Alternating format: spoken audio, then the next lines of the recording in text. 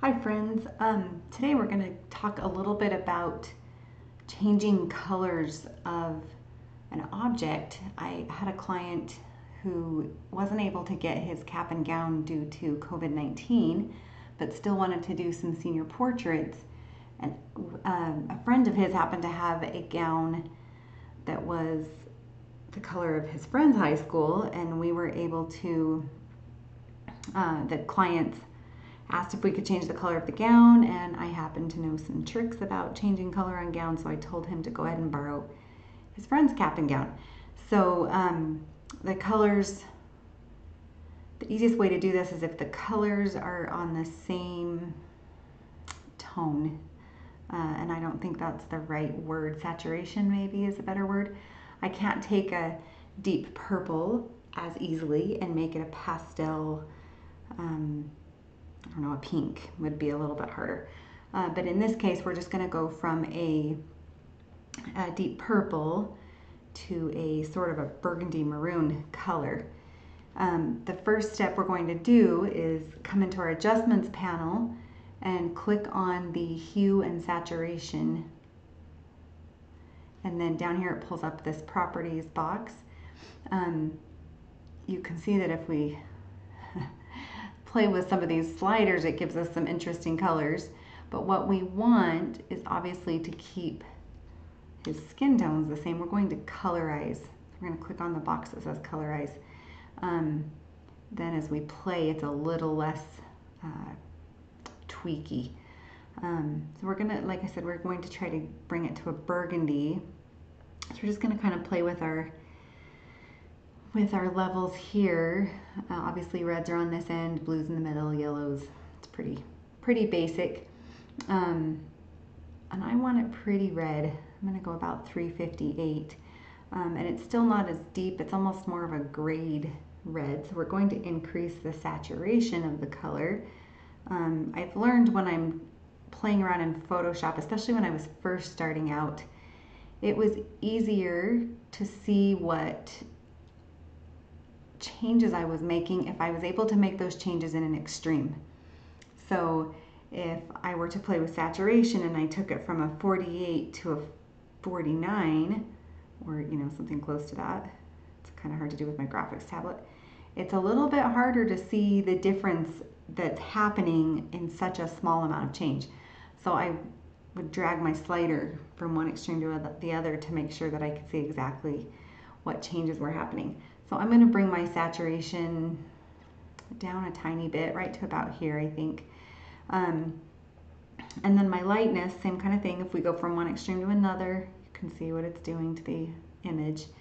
And I'm going to bring it just to about here. Maybe even a little bit darker, maybe 10. It's supposed to be a darker burgundy, maybe even an 8.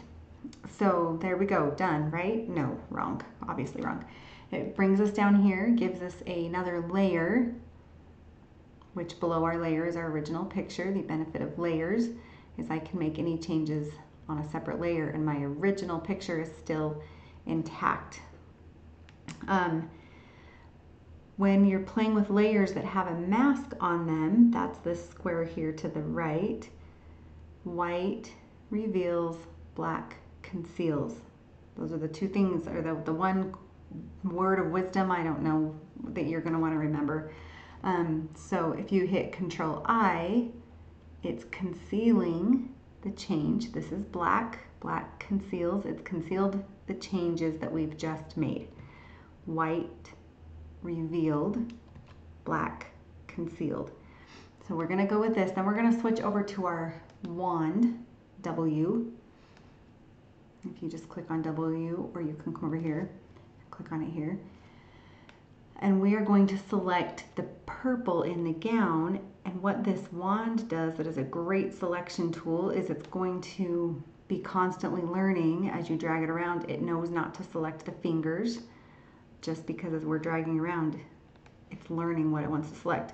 Now here, oh no, it selected the fingers. So we're going to Alt and then deselect the fingers. You can zoom in.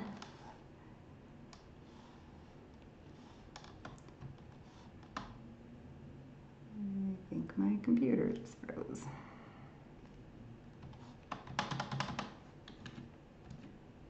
There we go, we froze for a minute. I'm gonna go in and just fine tune the fingers. We definitely don't want his fingers burgundy. And so this little wand tool, you can see it as you select thinking and then reshaping its lines. So if we were to come in here closer on this purple, it's thinking for a minute and then it's just learning what you want selected and it's kind of fine tuning itself. And this little finger here, I'm going to be okay with leaving it purple because you're not going to see it. Select the other side. Again, it's selected his hand, but look, it left these fingers. So we're going to come in here, we're going to deselect this hand. I'm hitting Alt as I'm dragging my wand. Alt, click, will deselect something, and Shift click, or you don't even have to hit Shift, just clicking will add to your selection. So there's, it also added our tie up here. We need to deselect the tie, so we're going to hit Alt. And it's going to be a little trickier to learn the tie because there's so many patterns, and you can see that it's trying to find similarities in color and texture and pattern, and obviously the tie is going to be a little bit harder. If you make your wand bigger by hitting the open bracket,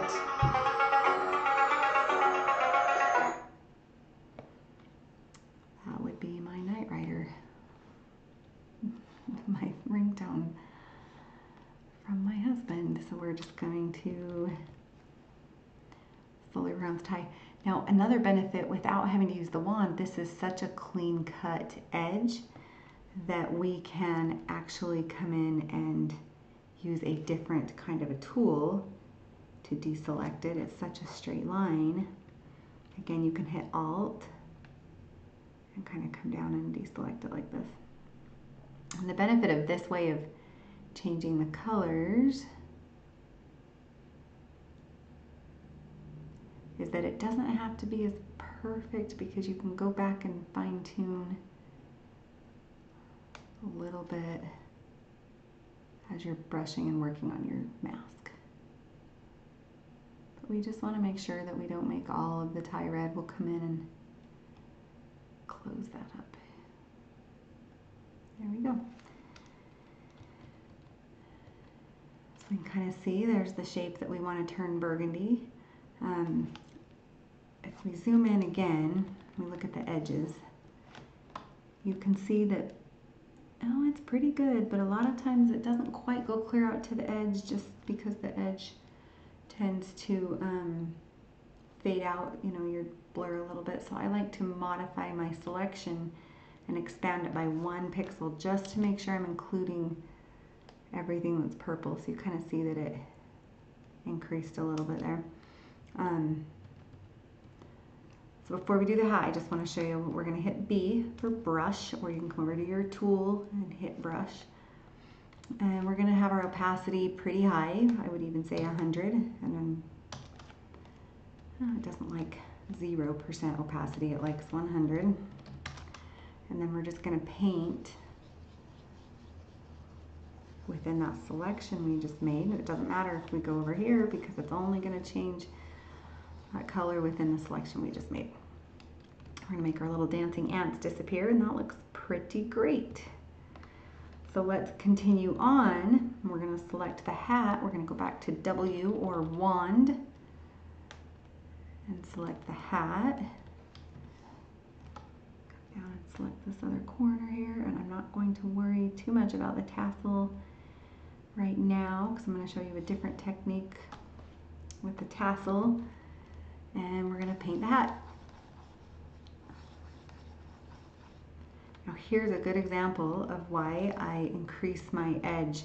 You can see, come down here, this edge here where the purple didn't quite get changed to purple. If I take the dancing ants away, you can see that. So it's not too late to go through and select, modify, and expand by 1 pixel. And if especially right here, I still feel like we're missing a pixel, you can go in and keep it until you feel like it's enough that, then change the brush and paint it back in. There we go. And if we get rid of the dancing ants, I feel like we've got a pretty good image there. Now we got to get rid of the purple in his tie and the purple in his tassel. And instead of making a selection and being so fine-tuned about these, we're just going to use our brush. We have to deselect where, because when I did that, we forgot that our hat was still selected, so it's only going to change the color within the selection.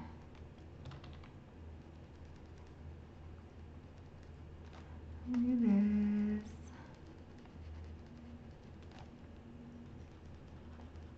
We're just going to kind of paint. The black doesn't pick up as much, and neither does the white. If I were to paint over here, it's obvious.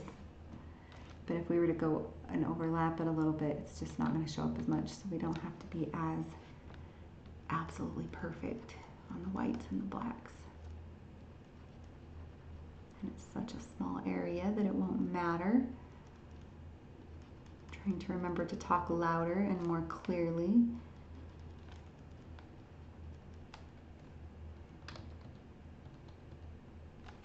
And then the tassel.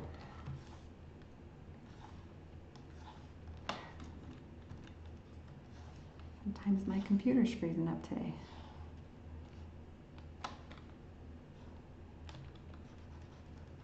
And we're going to do it the same way we did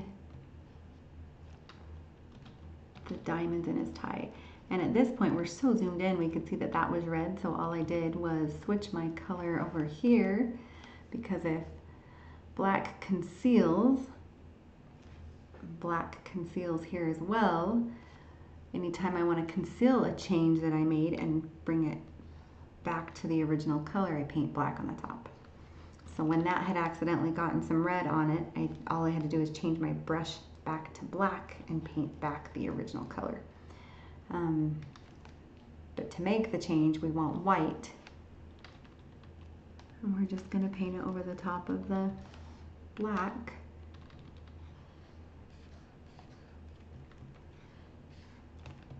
And just it's such a small piece that we're changing. And if you go over the edge a little bit, you just switch your color back here on your palette.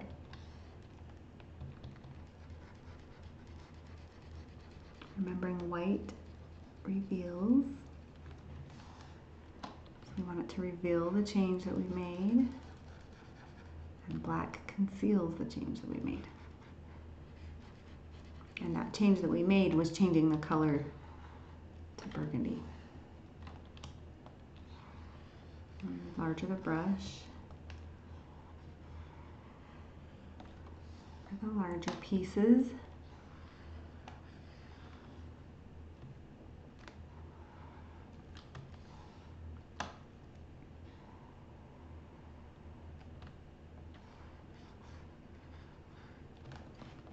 And down to a small little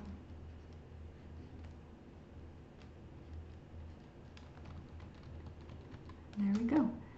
So we took our original image that was in purple and we gave him his darker burgundy maroon colored gown without having him to come back and reschedule a session. That was kind of our other option, was waiting to see if he could get his gown and shooting another session. So let's really quickly, I'm going to flatten that and we're going to come in and just finish this edit using my healing brush patch tool. We're just going to fix those fun little teenage blemishes that we've all dealt with. I'm going to run a quick sharpening, run a quick version of portraiture. These are all set up in my actions, so you're seeing it happen, and those are a lesson for another day, but these actions are what I'm doing: a quick sharpen, a quick portraiture. These are color balance correction actions that I've created to make my editing quicker, and then added a quick contrast, and we're done. Thank you for joining us. If there's any questions, go ahead and leave them in the comments below and we'll discuss those questions.